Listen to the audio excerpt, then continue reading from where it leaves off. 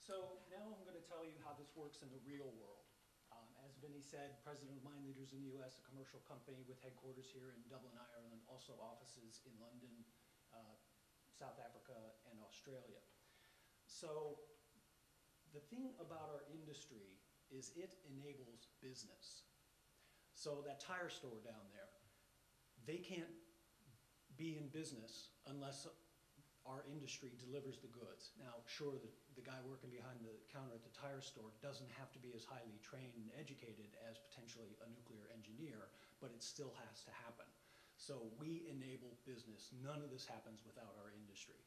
But what's so exciting about the center is it provides growth.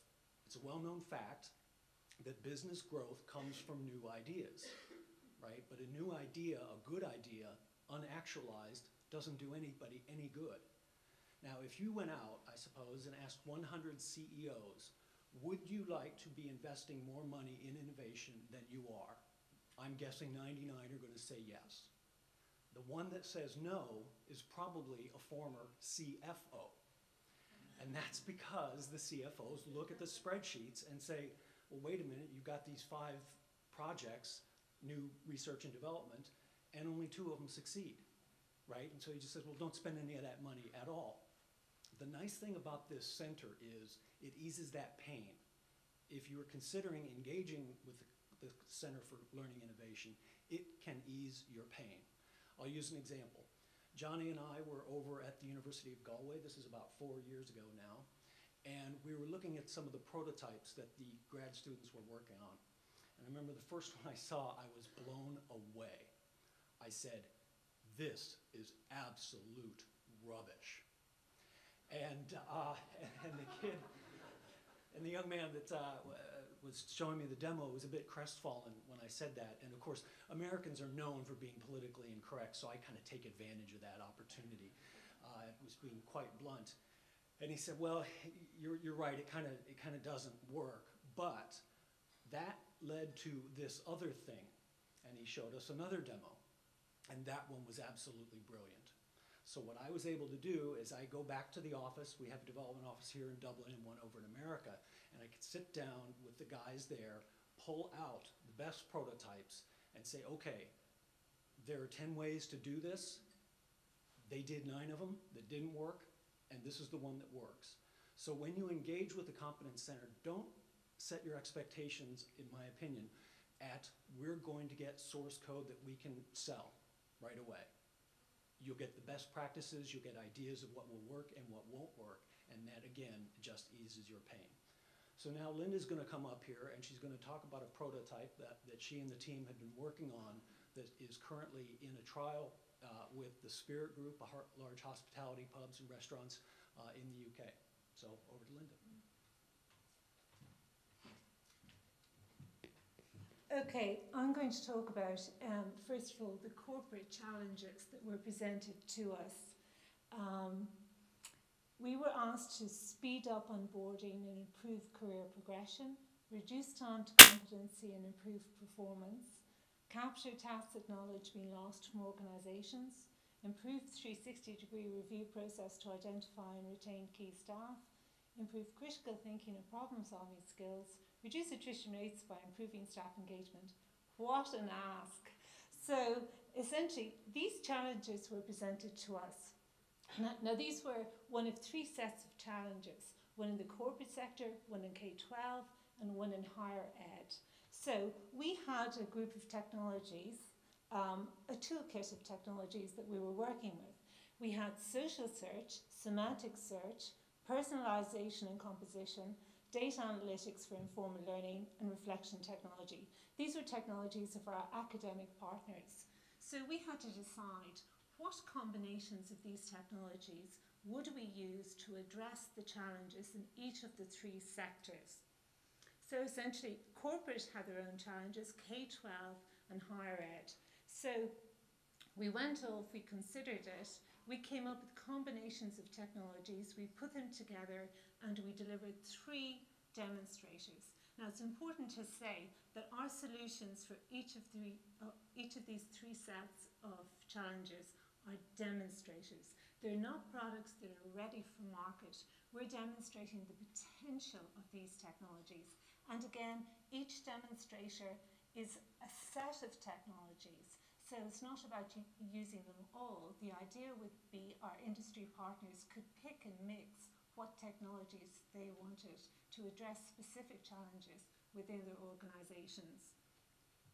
I'm going to start with corporate, then go through K-12 and higher ed. I'm not going to go through them in as much detail as I would like to because we don't have time. But at the end, our team will be there. They will have the demonstrators up and running and you can have a look at them. So in each of the 3 demonstrators, the process for developing them was the same. We started off with the challenges, and then our industry partners, this is all industry driven, they identified those challenges for us. They presented us with those challenges. We then created a use case around those challenges. So we had 3 use cases. It's grounded in the real world so that we can take it out and evaluate it with end users in each of the sectors. So we designed the demonstrator, developed the demonstrator, then went to trial, full end user trials with 2 of them, K-12 and higher ed. With corporate, we're going to end user trial in September. But in the interim, we had an industry focus group evaluate it. And then finally, we created an evaluation report. All of this was done in 1 year, which is amazing. I mean, I've been in academia, I've been in industry, and this is, this is a real achievement. Okay, in corporate, our industry partners were Interactive Services and Mind Leaders.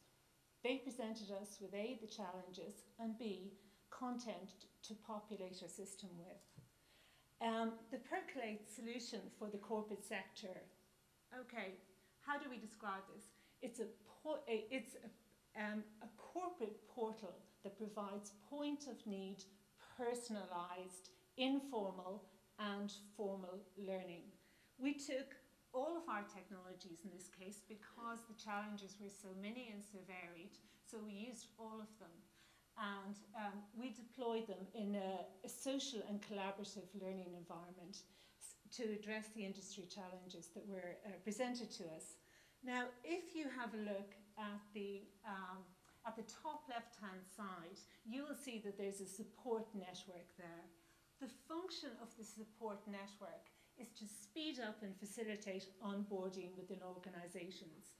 High attrition rates at the onboarding stage occurs because lack of connectedness with new starts. They don't feel part of the organisation, so they leave after they've had expensive training. The idea here is that each new start will be assigned a manager, experienced peer, newly onboarded peer, and somebody on the next rung of the corporate ladder. The purpose of that is to mentor them and to encourage them to contribute as well to informal learning. So you have career progression going on there. So the role of the support network is that they would carry out the appraisals of the new start, but they would also encourage them to contribute to informal learning. There has to be a culture of informal learning in the organisation. It has to come from the top down.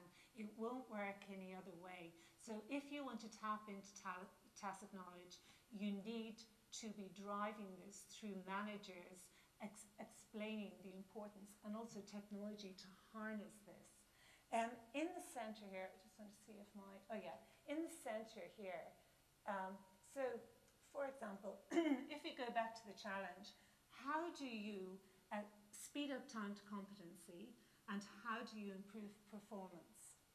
Well, critical to that is for employees to be able to access point of need learning that's tailored to their role within the organisation, to provide it when they need it.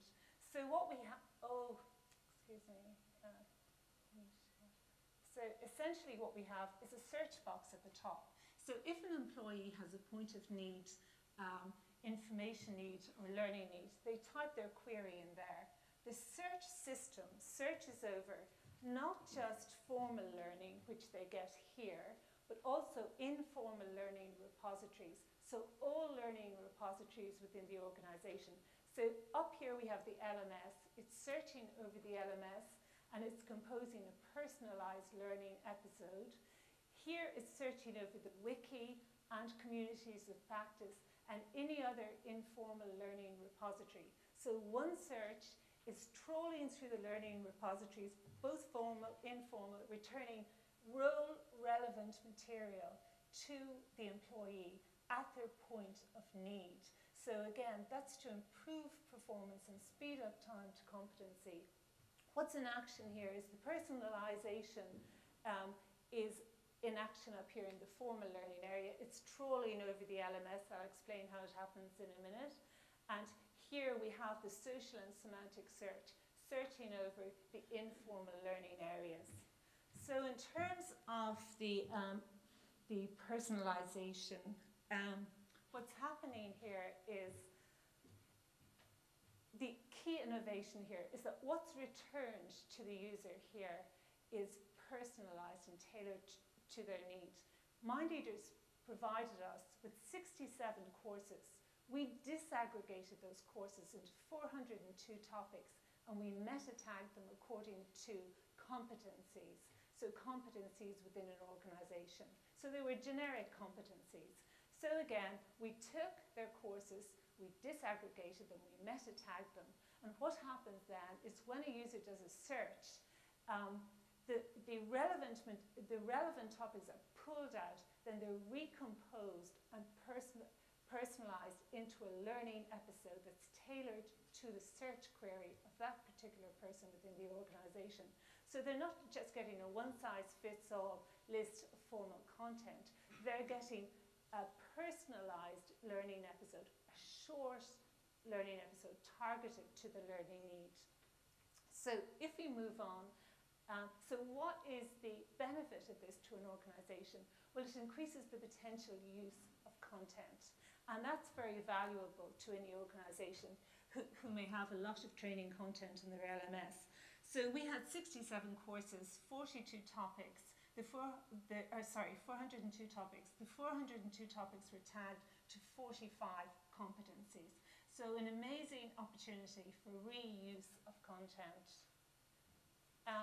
Okay, so in terms of enhanced search, what's the key innovation here? We combined social and semantic search. The social and semantic search are trawling through the informal learning areas within an organisation, and they're returning content that is not only context relevant, but it's highly rated.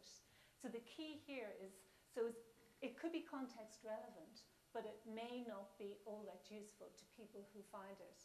So what's happening is the combination of the context relevant from the semantic search, but it's highly rated by a community of peers. So again, everybody is buying into this idea of the informal learning. So the employees are rating content in relation to how useful they actually find it. So another key innovation, the informal learning data analytics.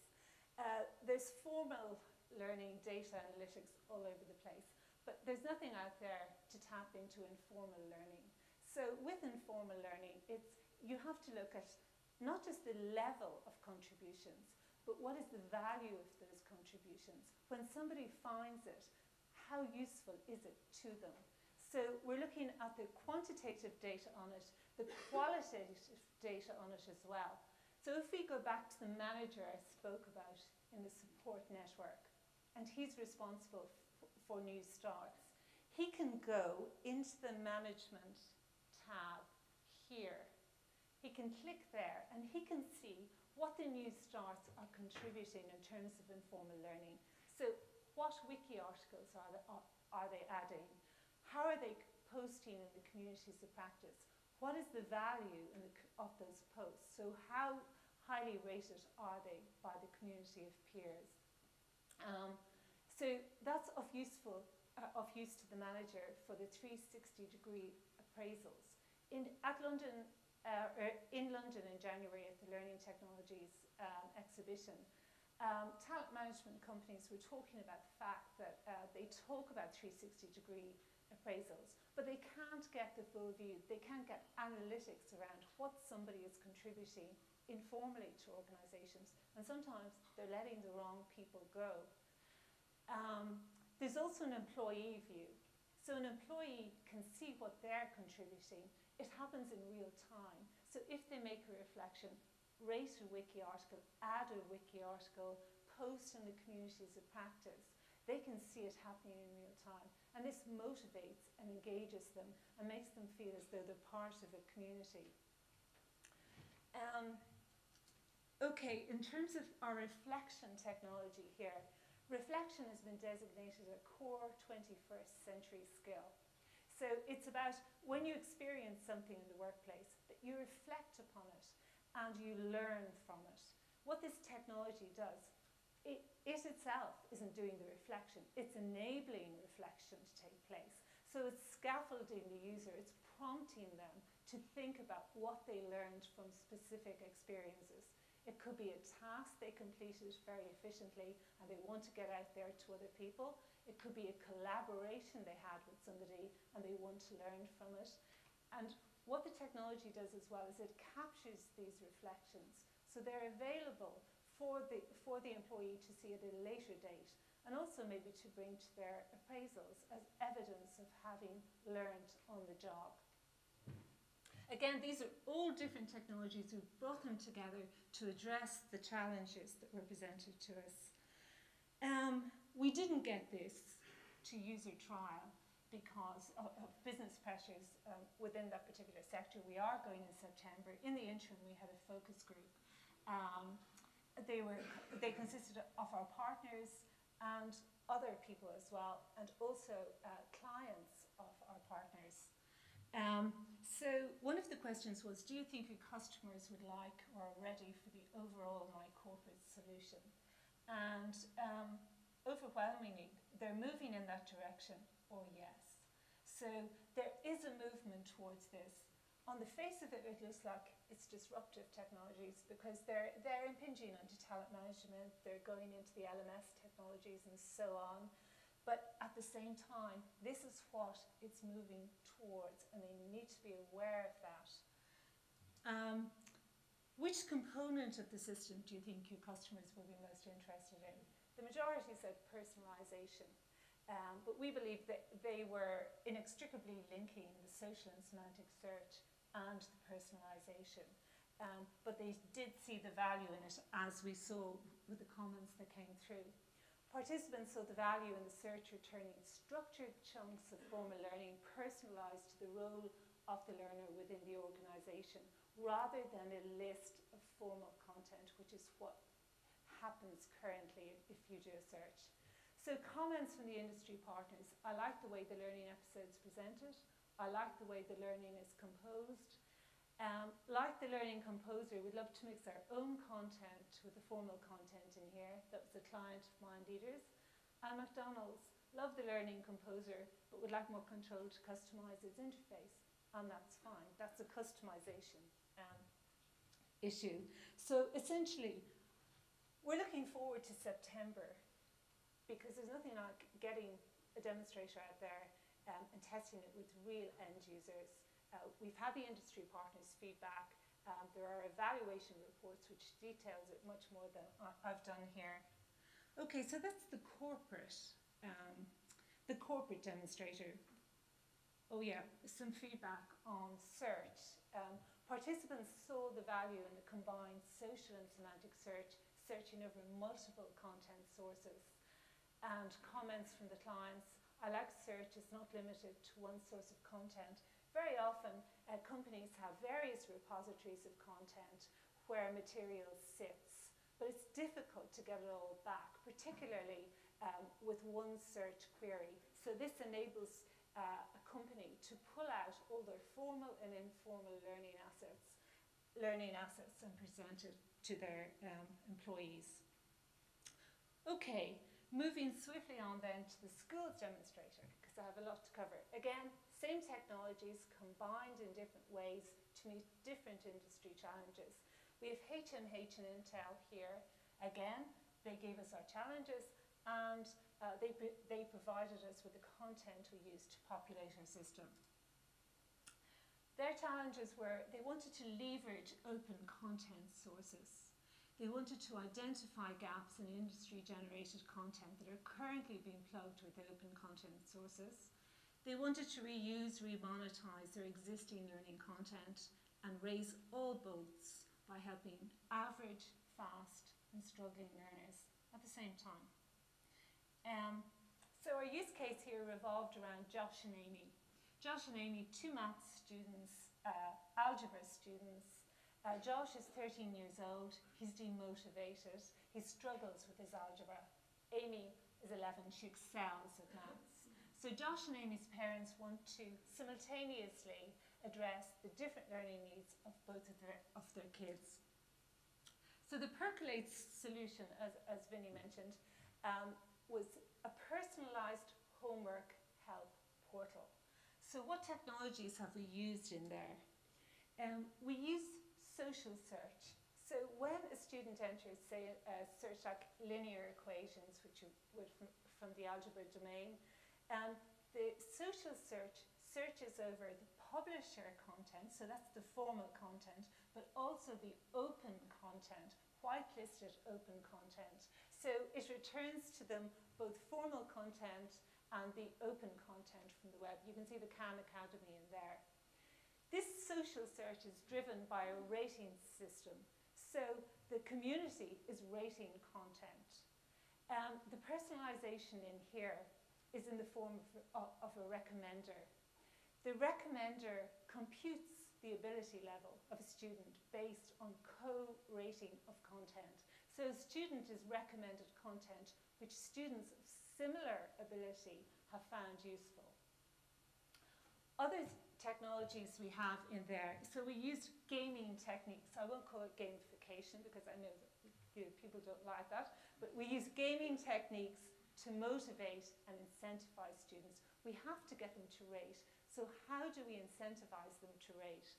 So essentially they can see who is rating here, and they can also, so remember this is a community of learners, a class in this stage. They can see who's rating and do they trust the person who's rating content. So they may follow specific people and take content that they've rated highly as being an indication of the quality of that content.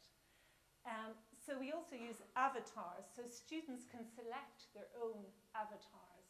And again, when Neil was the tech lead in this project, when we were out in the field, we saw that students really enjoyed the idea that they could select their own avatar. And they can see who else in the community is online. We also have reflection technology in there. This time it's serving a different purpose because we don't know that students of this age, if they're capable of reflection. But we do know that students with highly developed metacognitive skills succeed better at school. So what we're trying to do here is to develop their metacognitive skills. We scaffold them, we get them to think about how they're learning and where the problem points are. And we try to help them develop strategies that will improve their learning techniques. So we did go to end user trial here. We had 3 schools, we had 5 classes, and it took place over 4 weeks. We had 91 students aged 12 to 13. They ranged from special needs to high ability, and that was important because one of our challenges was to raise all boats simultaneously for students of different ability levels. Not only had we special needs to high ability in terms of the ability, but we also spanned the socio-economic group, and this is important for us too in terms of motivation because there are differences. All students had access to high-speed broadband within their schools. So there was a pre-trial test. Teachers selected an algebra topic and they tested it conventionally, or taught it conventionally, and then students were given the pre-test. The trial proper then consisted of teachers set problems based on the topics they taught, and then they got them to use MyPace as a resource. And they instructed students then students went out, I think it was for a number of periods, they went to the computer room and they used MyPace to solve those particular problems. Then post-trial, this is important to determine if there was any uplift in performance. They set another test, similar in terms of coverage, but different in terms of questions. So, and there was also an online questionnaire, and this is important to determine attitudes to the system and usage of the system. So if we look at how successful it was, we look at the industry challenges: leverage open content sources, identify gaps in industry-generated content, reuse existing content. MyPace identified the top 20 informal learning resources that were competing with the publisher content. They identified the format of the top 20 learning resources, and this is important for publishers because they can get a handle on what learning strategies are actually working and what they could incorporate into their products. It enabled the comparison of open content to publisher-generated content in terms of attitudes and usage, and enabled the reuse of the publisher-generated content. So if we take the top 20 open content resources, we can see here we have the Khan Academy, Cool Maths, BBC, Bite Size. So we've identified these were the sites that the students were looking at. They had the option of going into the publisher content, but they were combining the publisher content with these. So access to those, and I'll show you later, in terms of the BBC bite-size one, proved very, very valuable in terms of uplift in performance. But again, the Khan Academy, Cool Maths, a variety of ones coming up there. If we look at the format of these, we can see that 24% of the content resources were educational games, educational video games.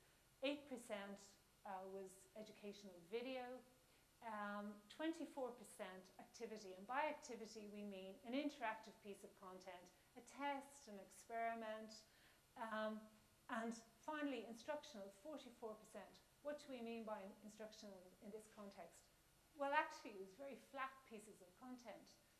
They weren't interactive, they weren't video, they weren't games, but the students were they may have been short lessons, they may have been explanations, they may have been examples, but students were going in and they were looking at them.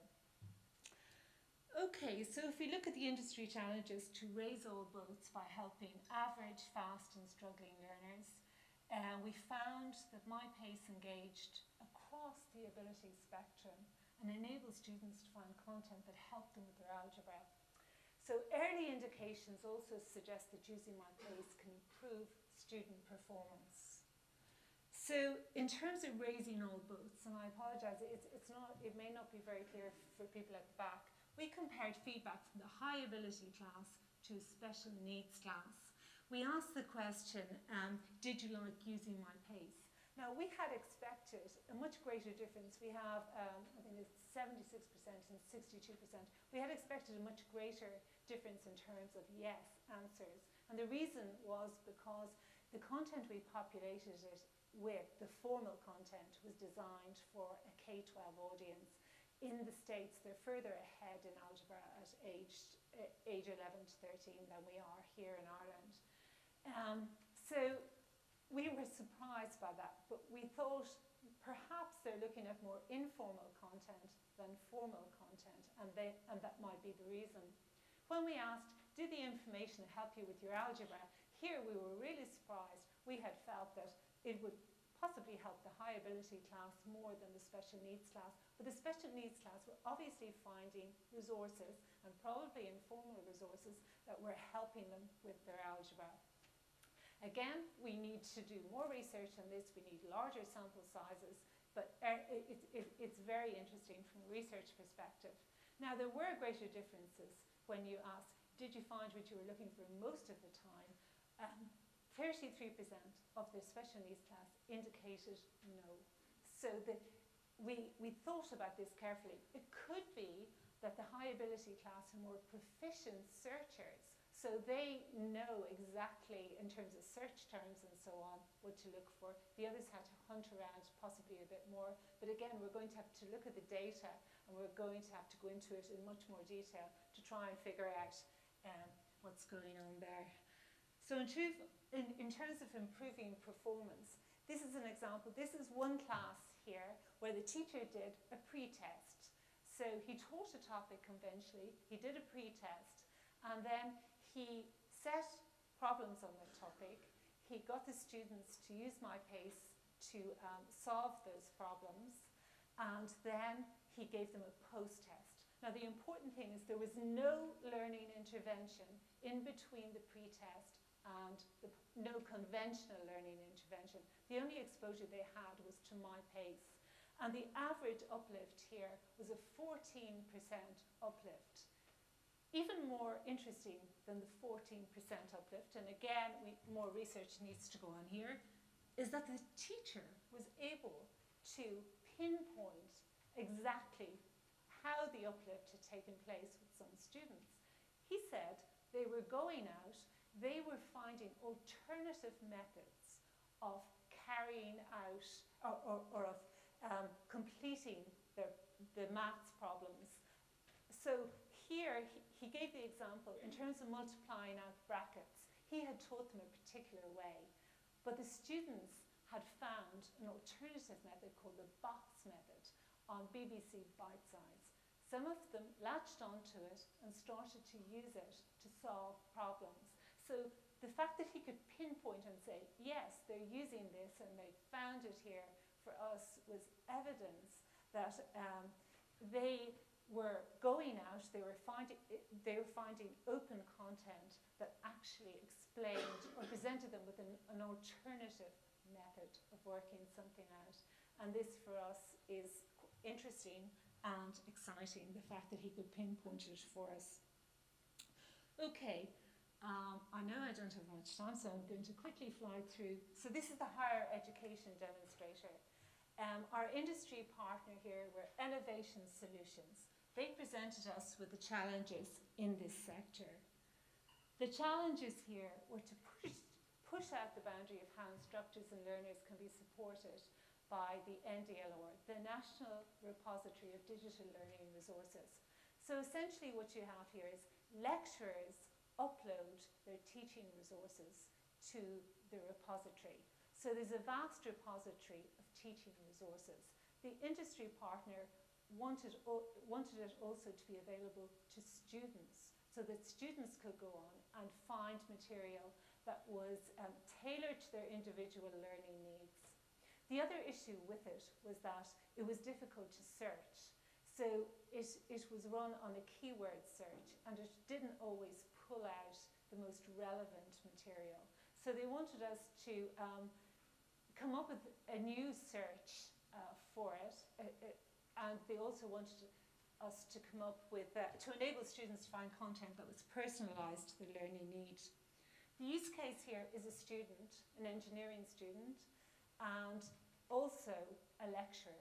The lecturer is contributor and consumer of NDLR resources, and he also makes those resources available to students through Moodle. The learning strategy here that we wanted to promote, because it's currently being pushed at third level, is problem-based discovery learning. So the learning model on which the use case operates or works is problem-based discovery learning. So the technology solution in this case was an LMS help block. It's embedded in Moodle in this case, but it's LMS agnostic. It can sit in any LMS. So the key here is that the student would type in metals. So if they have a learning need, they type in metals. So what happens here is the semantic search kicks in. The semantic search goes off, presents them with a list of concepts related to metals. They have to indicate their confidence in each of those concepts. Now, this drives personalization. The key here is that this is explicit personalization as opposed to the implicit personalization that happened in the corporate use case. So we wanted to explore what would happen with explicit personalization, where the user has to think about how much they know about each concept. So the student indicates their confidence level with each concept, and at this point, that drives personalization.